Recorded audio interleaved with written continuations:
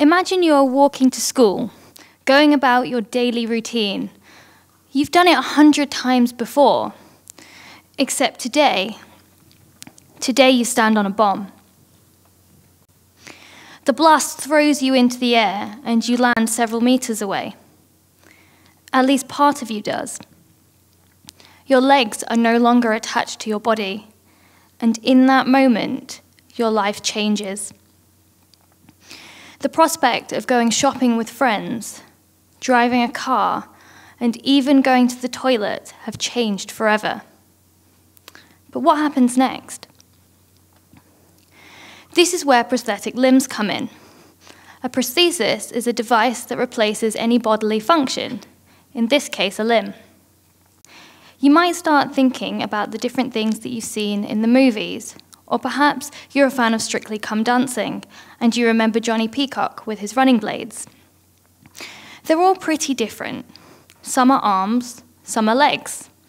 Some are made from wood, metal, and other materials.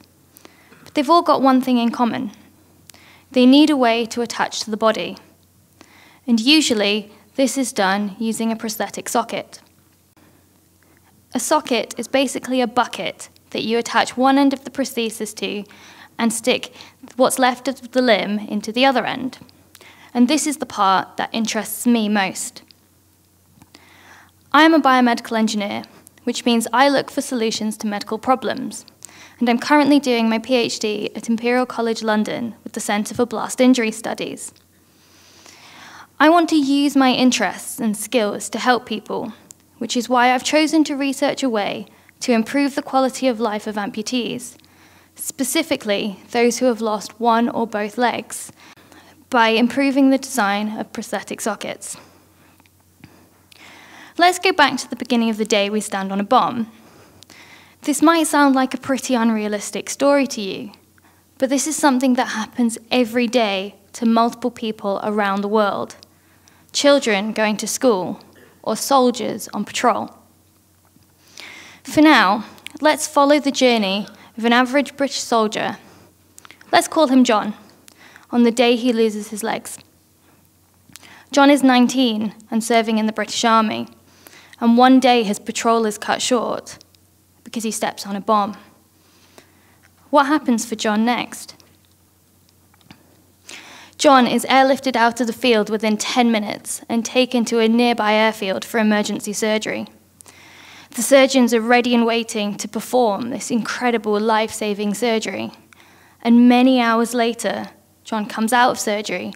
He's alive, and his wounds have been cleaned and tidied. But there's still a long way until John is fully recovered. Later that day, John is transferred back to the United Kingdom, where he is staying in the wing specifically for injured military personnel to recover. Unfortunately, John has to have another surgery on his legs to clean out an infection that has developed, and then he continues with his recovery. But this isn't the end of John's treatment. His wounds are healing, he's alive, and he's on the mend physically. But this is just the start of John's rehabilitation journey. John then moves to the residential rehabilitation centre so he can continue his physiotherapy with the hopes of being fitted with prosthetic limbs so that he is able to walk again, rather than having to rely on a wheelchair for the rest of his life. The prosthetic fitting process for a prosthetic socket has been nearly the same for over 100 years. Now, to put that into perspective, that's before the invention of the ballpoint pen, ready sliced bread, post-it notes, and sunglasses. A prosthetist takes a plaster cast of the residual limb and uses it to create a negative, which is the same shape as the limb that is left. The prosthetists then shape this model to make it smooth before using a technique called vacuum forming to pull plastic over it and create the socket. This socket probably needs a bit of changing though, because when the prosthetist takes it to John to try on, it's not very comfortable. It's pinching in places and it's hurting a bit. The process is pretty similar to when you buy a pair of shoes. You slip them on and see if they're comfortable. They seem it, but then you walk up and down the shop to see if they rub. A big difference, though, is that because of the damage to John's legs, he's had a lot of reconstructive surgery, which means that his skin is delicate and his nerves have been damaged. When he thinks that the socket is comfortable, he tells the prosthetist, and the rest of the limb is fitted out with the latest computerized joints. John starts to use his prosthetic limbs to learn to walk again. But a few days later, he has to take his legs off and stop wearing them. He has pressure sores. They're blistered and bleeding. John's legs aren't used to the pressure that's on them, so the limbs have started to break down. The rest of the limb is in perfect condition, but the socket just isn't right. And there's nothing John can do except wait for his wounds to heal. This is the experience of many amputees. It doesn't matter how great the rest of the prosthesis is. If the socket is causing problems, the prosthesis can't be worn. This person is a Paralympic medalist, and he experiences these problems too. He's got really advanced prosthetic running blades, yet when his socket isn't fitting properly, he gets the same issues and can't wear them. Imagine you buy the shoes in the shop. They're made by your favorite designer. They look really cool, and they go with all your outfits. But they give you blisters. Would you wear them? I mean, probably. You spent money on them, and they look good. Besides, you can wear them for a short while, and then take them off. Or perhaps you decide, actually, that they're more hassle than they're worth, and you pick another pair to wear while these live on the shoe rack. But what if these were your only pair of shoes, and without them you couldn't walk? What would you do then? This is the choice that amputees have: to wear legs, which will cause them pain and potentially more damage, or be wheelchair bound. My research is to address this, to provide a solution to sockets that cause damage to the residual limb, but without relying on the feedback from amputees. Due to the damage to the residual limb, many amputees can't feel the way you or I can, which means that pressure sores can develop without them knowing, sometimes in just a few hours, and when they take off their prosthesis, there's blood in the socket. I'm also trying to do this as low cost as possible.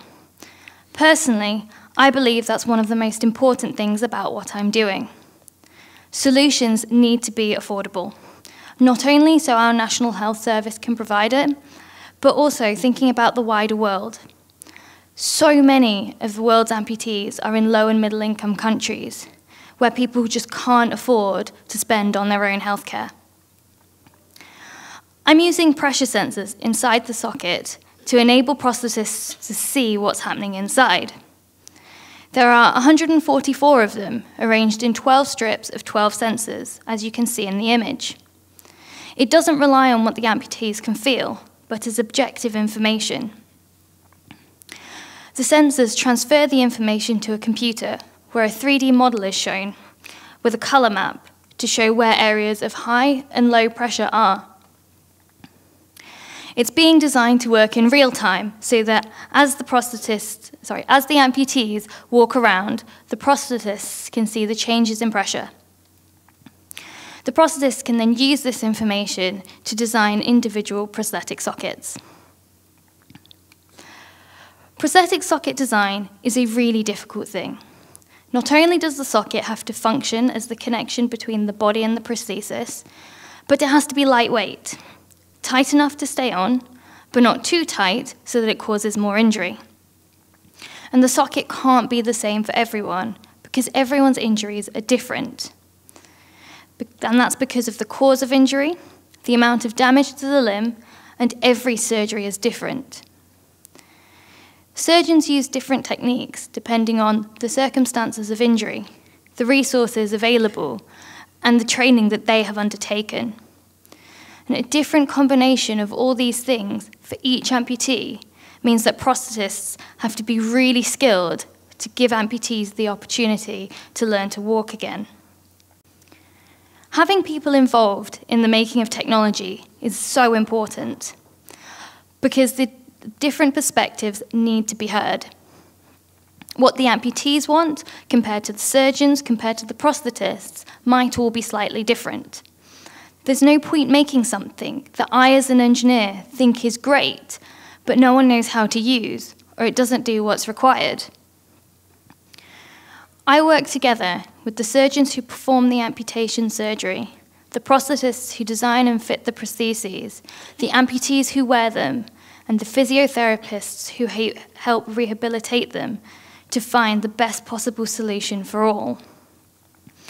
Working with different people allows me to create something that works for as many people as possible by understanding the whole journey from amputation through rehabilitation and on into the amputees' lives. One person's best is not always the same as someone else's. Going forward, I want to use the information that we get from the sensors not only to help clinicians with their treatment, but also to inform the design of prosthetic sockets as a whole. I can use programming and data analysis to find patterns in the data. Perhaps I can find out which surgical techniques lead to the most well-fitting sockets. Or maybe I can see what type of sockets lead to the most pressure sores. This information will allow us to inform policy and best practice to minimize the development of pressure sores and skin breakdown to improve the lives of amputees around the world. I'm not a medical doctor, and I don't treat patients. I am an engineer using my skills to help people. I'm not using the newest, most exciting technology that you might hear about on the news. But nor am I creating something that is so expensive that only a few people will benefit from it. The technology that I am creating is low cost and easy to use, and is designed to improve the quality of life of the increasing number of amputees around the world by working with those who know most about the issues faced.